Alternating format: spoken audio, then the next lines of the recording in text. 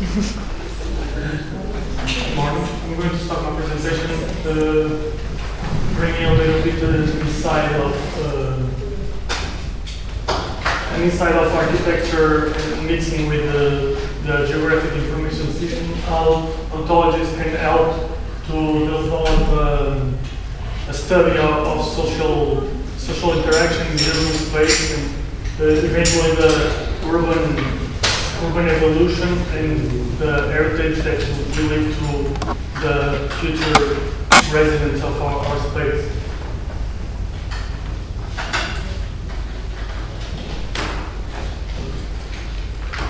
Sorry.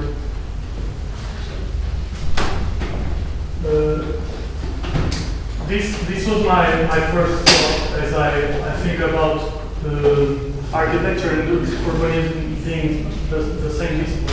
Normally, architects do the urban planning and the urban theme.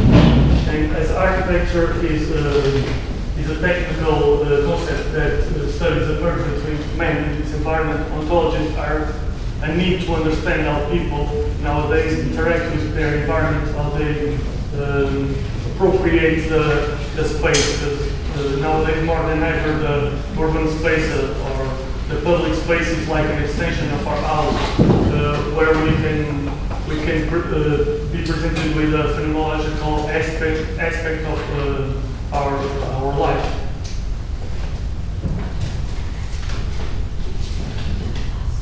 These are some key factors that I think that are important to talk about when we think about bringing a sustainable urban thinking. Social strategy is a principle where we bring together all the things that we need to study the urban environment and the society, because one cannot exist without the other. Design thinking is the architecture process that has always existed.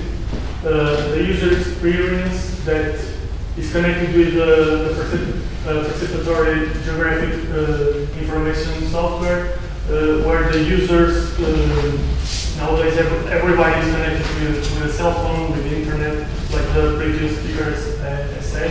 And it's kind of bringing how people interact with the environment, what they like, what they don't like, what they do in the urban environment, and trying to understand how we can use that information to develop a better project of the environment. Because I think that today architecture is not subjected to the theorized history that was written in books. Nowadays we have the possibility to really understand how people live the space and learn from our mistakes sometimes, or learn from the accidents that when I say accidents, because sometimes we can develop a space, a public space, and with a meaning, people appropriate it with a different meaning. And that makes us learn how we can, in the future, bring new spaces to the urban place where they can suffer different metamorphoses. The urban development is the materialization of the concept, and the manifestos and heritage is what I was saying that we lead to our future, our kids, our grandchildren.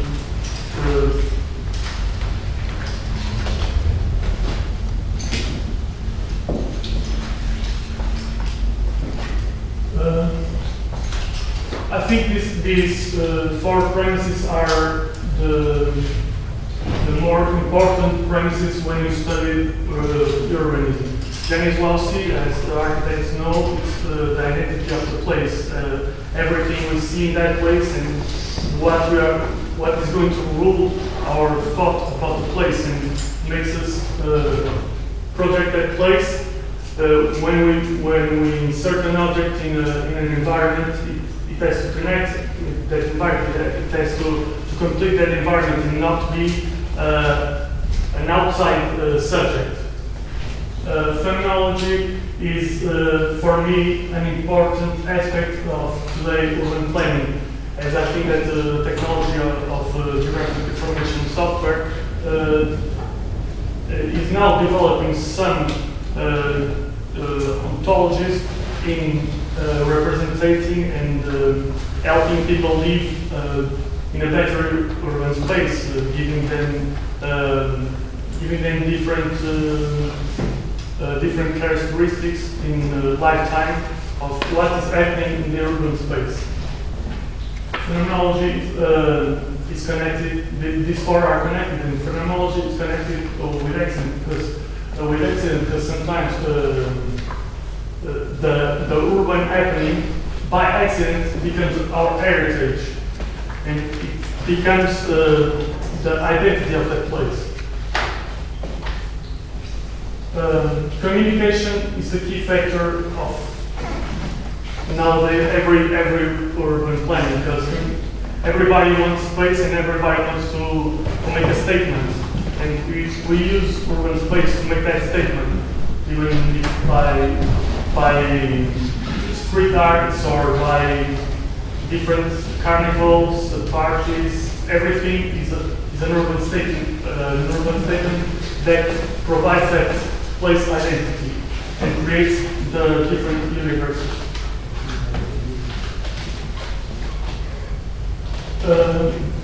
In my understanding, there are two different groups of urban layers.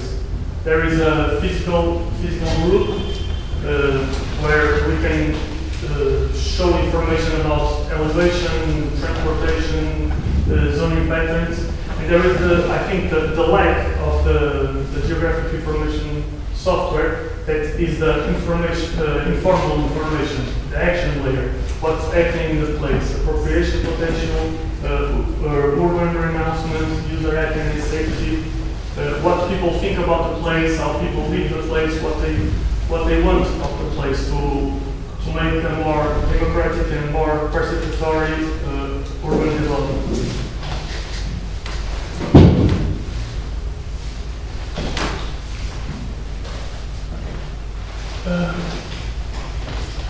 To explain the concept of how ontologies are presented to the people, I'm going to show some examples. For that, I'm going to try to explain a little bit what my thoughts are on geographic information systems. By mobile position systems and remote sensing, we can capture different aspects of life in urban space. And that is translated into geographic information system, where we write data, we can edit data, we can modify the data, and we can display that data. The part that I was saying earlier, where we can stop making the same mistakes, and we can learn from them, or we can adapt and understand how people actually live the space and what people actually want of an urban space. The participatory geographic system, participatory geographic information system is what I think that can bring the non-material aspect that I was talking about in the geographic information systems. That is how people live the space and not how they materialize the space, because every manifestation in the urban space is, as I said, communication. If people are not communicating well, maybe that's the problem of the urban space and not the problem of the people, because I believe that different groups within the urban space are creating the identity. That is something that is not it's not being studied today because of trying to bring to the table mass gentrification of the urban space. These are some case studies that I think that were a good explanation of what I'm talking about. At first, I'm going to show some that people already know that are physical ontologies that I was talking about. Here we can see the lighting, how lighting affects the urban space, how it is distributed, where there is a lack of it, the open space or green spaces, the supply, general routes and transportation development. Today, all this information is provided to us by geographic information software. What I was saying about the lack of the problem in the geographic information software is that it's not participatory, and there is a lot of programs and a lot of different components in geographic information software, and there is no nuclear geographic information software where we can study the urban space by layers. If we want to see, for example, lighting and open space register, probably there is a software that does this too, but there is no software that connects all the subjects that I'm going to expose now. This is a case study in Chicago where by the ARIS software, it is transmitted to the population where there is snow blowing at that time. When there is snowing, people know from which streets they can pass at that time that are not closed because of the snow.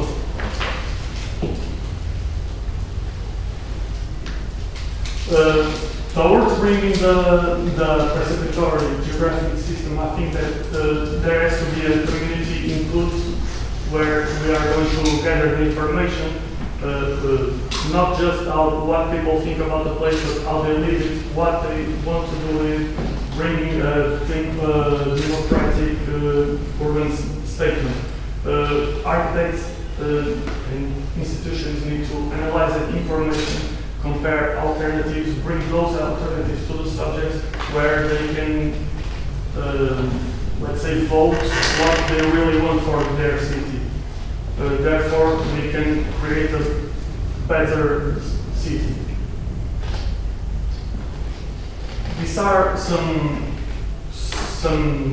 examples where I believe that there are cultural manifestations and communications in process, the phenomenology that I was talking about that by accident becomes the identity of the place and evolves all the community within one purpose, creating a gender ontology within a small public space. Here we can see in the favela process that we can call a graffiti, where the people from that place have participated, bringing that identity to their place, and there's a history that some kids with problems have participated in it, and they have been given a community sense. That's another example here in Portugal where a statement is being made by I don't know the name for that in English, the tissue, but where people bring those elements to the public space to make a statement. For example, there was a statement of that in Australia where people start making that to fight against another McDonald's restaurant being opened.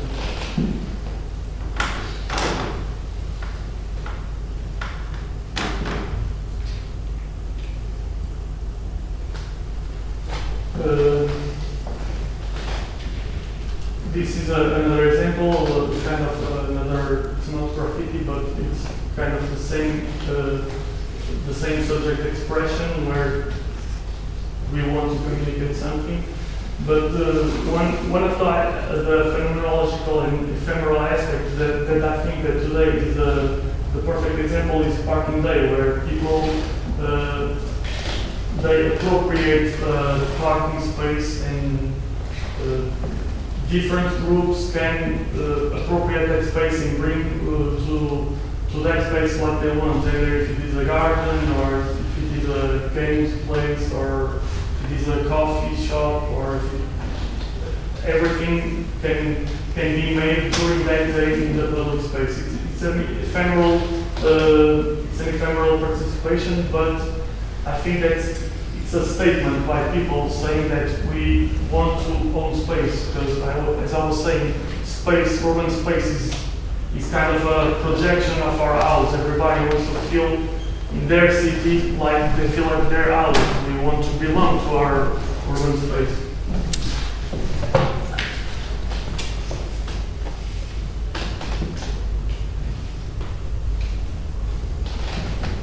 These two elements are clear because of what I was talking about, the massive gentrification of the urban space. This is, for me, this is a clear statement where people create boundaries.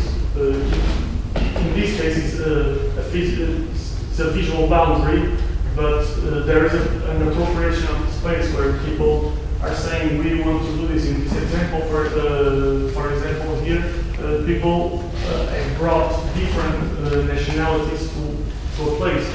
Within that microspace, there were even more microspaces bringing different things and consolidating that urban space, bringing diversity to the city. This is an example, an old example here in Portugal. It's a fair, I think it's fair in English.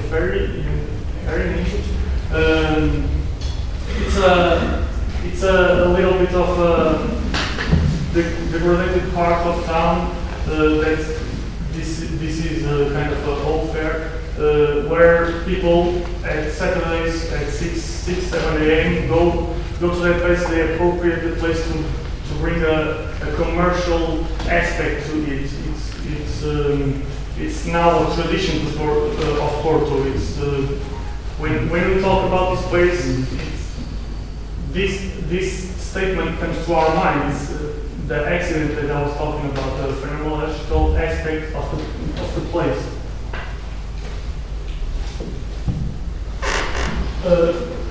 This is a strategy that I have envisioned, where architects. It comes to my mind the phrase that architects develop everything from the city to the spoon. But I think that today we cannot just develop the city from the city to the spoon. We cannot just make an object and give it to society. We have to study it. We have to moderate the interaction. The institution part is like the city halls and all the institutions in the city that give the administrative management. I think that they should stick to that subject, although today it's kind of all these aspects are centralized in institutions. The city hall makes the most of the city halls make the geographic information system that we can access online and see the information. This is contradictory to the participatory geographic information system that I think that can bring a happier or more sustainable urban life. The urban, as I just said, the users bring the urban metamorphosis, the phenomenological aspect to the urban environment.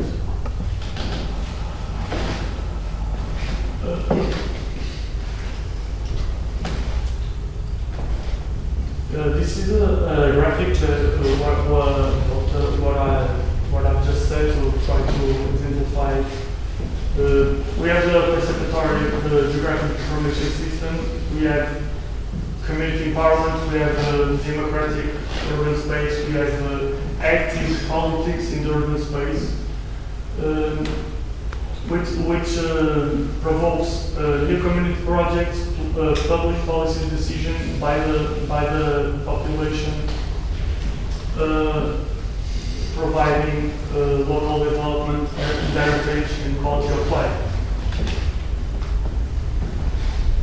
This is another case study. Like I said, the first ones were more of a physical study of the geographic information system. This is a more participatory geographic information system and non-physical representation of the city life. In this study, Ellen has this was not made by computer software, because it is an aspect that computer software should be accessed by everyone, but it's too expensive nowadays, still too expensive. So this was made by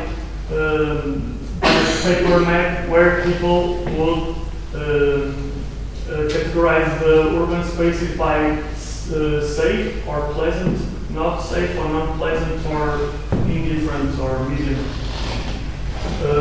After that rating, people were categorized by gender, by age, by race, by social status. Then we had the layers that I was saying, that I was talking about, where we can read the urban environment by layers. We can see, for example, how those people from that age read the urban environment. This is the same example. This for me is kind of what a beginning. This was made in Russia. This kind of a beginning of what I am talking about, what I envision to urban space. This project was made by a group in Moscow. It's like the site says, in Moscow idea. The idea was to bring the democratic urban interface with the urban users, to make people act more active in political urban matters. All these thoughts are ideas to the urban space, and there was a process where people, in the first phase, everybody gives ideas. In the second phase, the ideas are developed by architects, designers, and other disciplines. And on the same phase, people vote on what they want for the city. So the people kind of say what they want for the city, for professionals to development. Then they vote for the project that they like more, and then those projects are exposed in an exhibit. Já é o último,